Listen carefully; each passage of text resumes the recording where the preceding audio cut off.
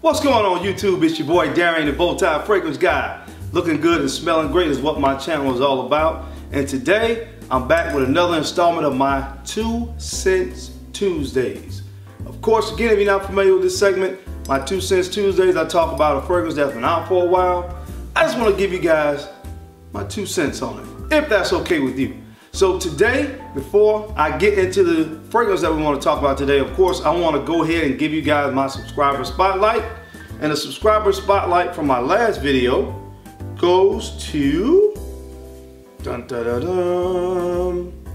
David L. And David wrote, "Very nice rotation. I scope your videos and enjoy them, and admittedly cost me some coin, but that's why we enjoy our journey.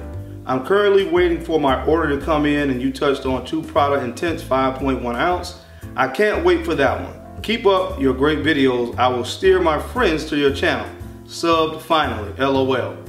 Well, David, man, I appreciate you finally subscribing to the channel. Again, that's what it's really all about. Again, sharing our journeys. And again, thank you for taking the time out to comment. And I definitely thank you for steering some of your friends my way. And as become customary here, David L, for your nice comment on my video, 2 sprays in the air. Some good stuff. But David, that one was for you. Today's episode of my 2 Cents Tuesdays, I want to be discussing a Creed fragrance.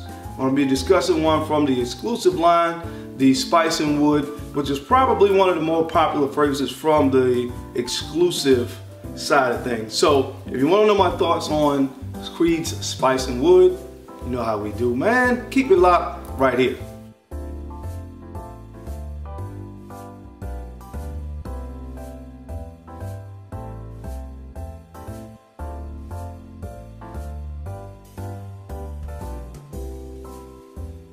Okay guys, I'm back. Thank you so much for staying tuned in. Let's go ahead and jump into talking about this beauty of a fragrance. Creed Spice and Wood was released in the year of 2010. And again, this is a part of the Royal Exclusive collection. Of course, there's the what I consider the regular lineup of Creed, which of course is one of my favorites. I really love all the fragrances from the original Creed lineup, but this is one that I really enjoy as well. Now, this one retails for $545. And we will talk about that later. This is a 75 milliliter bottle, and I think the only other side that comes in is the big flacon. So again, if you're going to get it, this may be the less expensive way to go, although it's not cheap by any means, but this may be the less expensive route to take to get your hands on this fragrance. Now, of course, a little bit about what this smells like. Now, for me personally, let me get a fresh one right here so I can really delve into it. All right, so the initial blast, there's lemon, and there's bergamot, and there's a green apple accord. So you definitely get the citrus blast in the beginning. But the citrus notes to me really don't stay around long at all. I pick up the lemon and the bergamot for about 5 minutes, and after that, really it becomes about that green apple accord. Now, not long after spraying this fragrance, of course, you start to really get into what this fragrance was named after. You start to get into the more spicier accords with this one. I believe there is patchouli in this. I believe there is a birch note as well. And I actually pick up on the cloves as well. Cloves is listed as a note here. And I kind of get the cloves as well after about the 10-minute mark. It really starts to be very prominent to me, combining with the spicier notes in this fragrance. Now, one accord that's very strong in Spice and Wood is a green accord.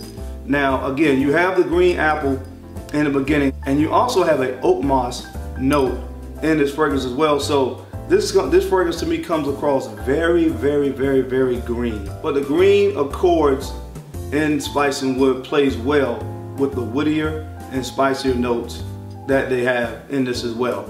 Now, of course, when it starts to dry down, it really becomes all about, you know, that pepper. I think there's a pepper note. The pepper stays around because it's still spicy when it dries down.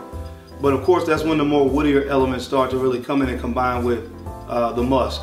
So it's kind of a musky, woody dry down, slightly green as well, and spicy. But guys, this is great. This fragrance is really, really, when you talk about just a fragrance being very, I would say very regal, very elegant, appropriate definitely for more dressier occasions.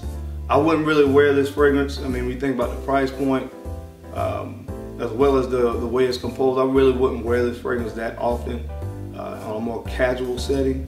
But again, it's great for when you're dressed up. This is a perfect pairing when you are, dressed in more formal or just, again, a certain type of attire. This fragrance is perfect for those occasions. Now, when it comes to performance, for me, which has honestly been one of my hits on Creed fragrances now for a little while, the performance is not that great as far as longevity. Now, those first 2 hours are awesome. I get great projection from it, honestly, for the first 2 hours or so. But at complete longevity, I'm getting around 6 or 7 hours. And of course, if you're gonna pay $545 for a fragrance, just in general, you probably want better performance out of it. So my only quarrel or issue with Spice and Wood would be the performance based on what you're paying for it. Now, of course, you can look at different sites, discount sites and things of that nature to find this. Is not as easily accessible as a lot of other fragrances are, but sometimes you can run across it and get it at a better price than, of course, than this $545 retail price. But that, again, that's my only issue with it. If you look at the cost of this fragrance and then you kind of pair it with the performance, I kind of have an issue there, because again, at $545, I want my fragrance to at least last 8+ hours. So that's my only knock with this fragrance. But at the end of the day, it is a gorgeous fragrance. I am glad to have this in my collection. I wanted it for a while and I finally have it, and I'm happy that I do. As far as seasons that I would wear this in, I think it is the perfect fall fragrance. Perfect for fall.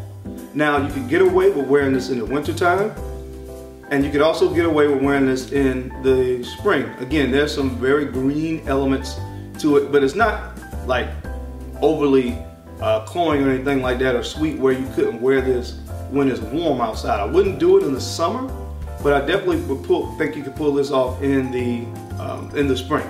But again, primary season will be fall, winter, and spring, and in that order. But if I had to give this fragrance an overall score, I would give Spice and Wood a 9 out of 10. Again, I deduct 1 point because when you look at the cost of this fragrance based on the overall longevity of it, I would have to take a point off of that. At that price, I need it to last at least 8 hours. So overall, great fragrance. So glad to have it in my collection. Okay guys, that's my time. Thank you so much for taking the time out to watch this video. Of course, you could have been anywhere else in the world, but you're right here with me, your boy, the BowTie Fragrance Guy, and I sincerely appreciate that. Don't forget to like, comment, subscribe, and share these videos, because I'm your boy, your man, your cousin, your brother, the BowTie Fragrance Guy. I love looking good and smelling great. So until the next time, guys, keep looking good, keep smelling even better. I'll catch you on the flip side. Peace.